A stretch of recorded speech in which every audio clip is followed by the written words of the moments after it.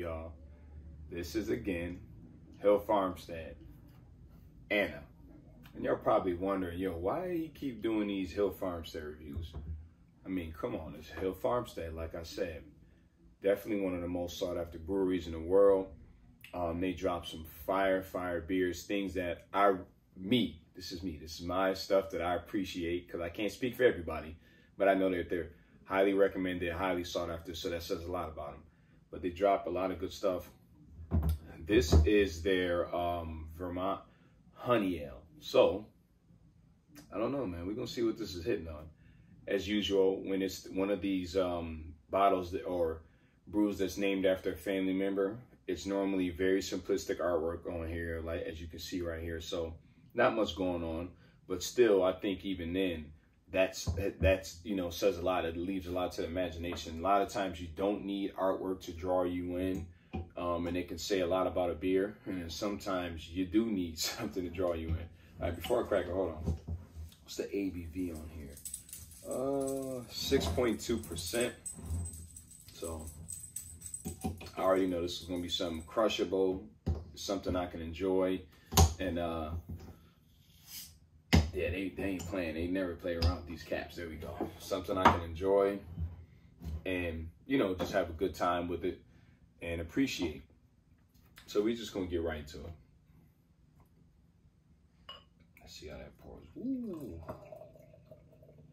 Man, that's like champagne. For real. Crystal clear. Carbonation coming up on here. Beautiful white head that just formed at the top.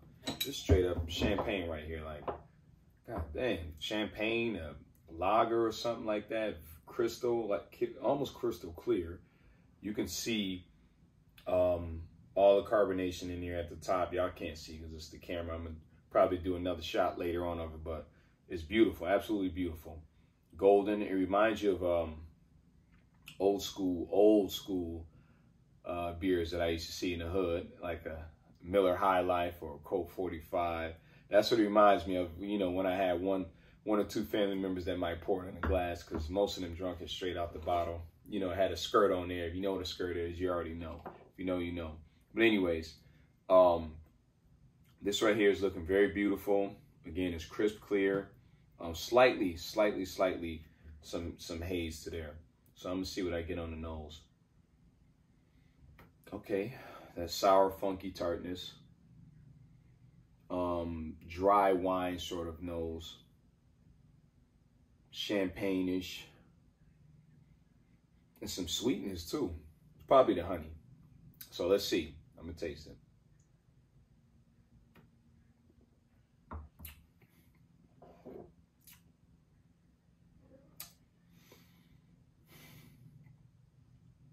Citrusy, floral, aromatic. Dry on the back end, some sweetness too. Actually, you can actually taste that sweetness. It has like it reminds you of like if you've ever had a honey blossom or orange blossom honey, it reminds you of that, where it's a slight citrus taste to it. That's what this makes me think of.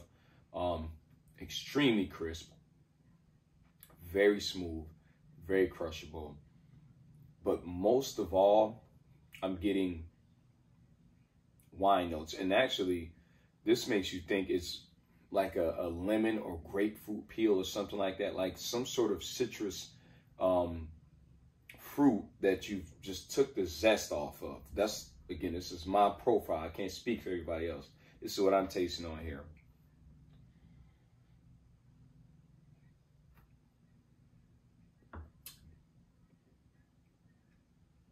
Yeah. Definitely. And it smells too a little bit like a lager. Like when you smell it, you're getting like lagerish sort of notes on there. That dry sort of smell, that maltiness sort of smell, it's there subtly. Not too strong, but subtly. Man, it's crazy good. And now on the back end, I'm tasting it. That honey. Sweet. It's very, very, very balanced with that. I think personally that draws it all together. Now, this bottle was bottled November 13th of 2019. Almost 2 years old now. So you already know this joint is definitely hitting. Definitely held up well. Probably matured. Had different notes on there. Yeah, I'm tasting citrus. I'm tasting honey. I'm tasting zest. I'm tasting some floral aromatic sort of notes. This is just a solid beer. Again, this ain't for everybody. You got to appreciate this. This is like drinking fine wine or something. Like somebody might break out a $2,000 bottle of wine. Nobody that I know, but I'm just saying hypothetically. And I might be like, yo, what the hell is that? Like, I don't drink that. You know what I mean? To them, it might be fire, but to me, I may be like, nah, I don't mess with that. Because I know how I like my wine. I'm the same way with beer. Over my years of drinking it, I've grown to know what I appreciate and know what I like. And these right here, I fuck with them heavy. I love them, love them, love them. And I appreciate them because I can't get my hands on them often. Maybe if I lived in Vermont, I might be like, yeah, it's whatever. It's a dime a dozen. But now I don't live in Vermont. I'm in New York. I'm in Buffalo. So it is what it is. But this joint, 2 thumbs up. Random, just get to it. This is 2 thumbs up for fire. They normally keep this around. When I look at their menu online and stuff, this is around pretty much most of the year from what I see. You can always come and, you know, get a bottle or some bottles if you're in the area. They do not ship. This is one of those breweries that you got to go and get it. It is what it is.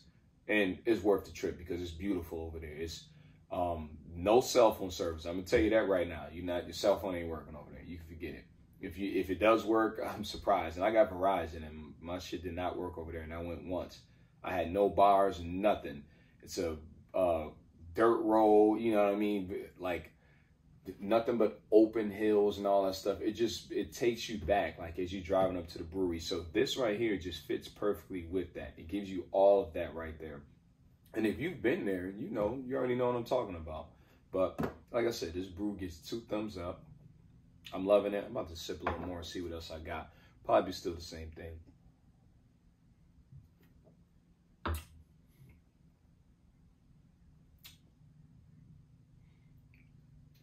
Yeah, not much has changed. White wine, possible champagne. And I say champagne based upon the color, etc., and some of the slight notes I get on there. Not the carbonation. It's not heavily carb. This is very smooth, easy drinking. Extremely crushable. I wouldn't recommend it because something like this you're trying to enjoy, you want to have a good time with, you want to possibly share, if anything, and just overall enjoy it as you drink it and sip on it. This is not something that you drink fast. Again, for the 3rd time, 2 thumbs up. It is what it is.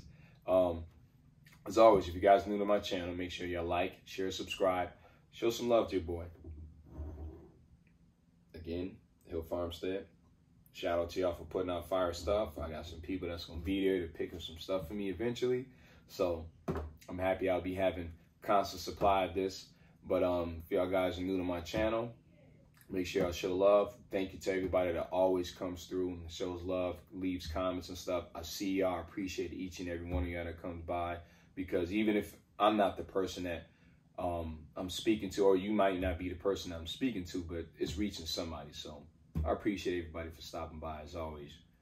Cheers to everybody out there drinking good beer. And it gotta be good beer because we don't drink that bullshit. And to the next time I see y'all, stay safe and be healthy. Peace.